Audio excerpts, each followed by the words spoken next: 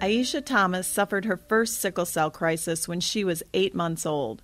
Her disease became progressively worse as an adult, especially after the birth of her daughter.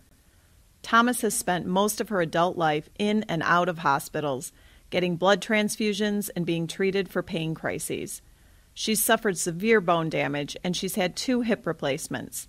But Thomas's life is changing for the better. She's the first patient in the Midwest to receive a successful stem cell transplant to cure her sickle cell without the use of chemotherapy in preparation for the transplant. The bone marrow transplant has been done before in sickle cell patients for many years with controversial success. And the normal process of the bone marrow transplant in the past was to give chemotherapy to the patient to prepare the bone marrow for infusing the new stem cells to regenerate the blood.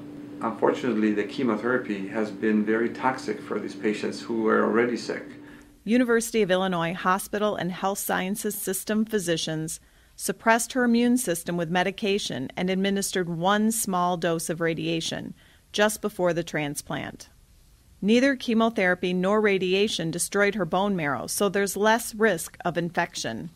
So far, about 25 adults have received similar transplants for sickle cell disease at the National Institutes of Health in Bethesda. Only patients with a healthy sibling who's a compatible donor can have the procedure. Thomas's sister was a match, and she agreed to donate. The sister was given medicine to increase the number of stem cells in her bloodstream. Then her blood was processed through a machine for collection. With her daughter and parents at her bedside, Thomas anxiously awaited the transplant. One by one, the frozen bags of stem cells were carefully placed in a warming bath to thaw and then hung on an IV pole for the infusion.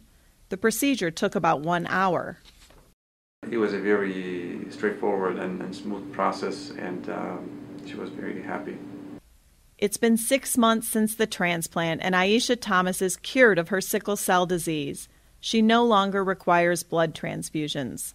Sickle cell is a devastating disease, both emotionally and physically, but UI Hospital physicians believe chemotherapy-free stem cell transplantation offers new hope. This is Sherry McGinnis-Gonzalez reporting for UIC News.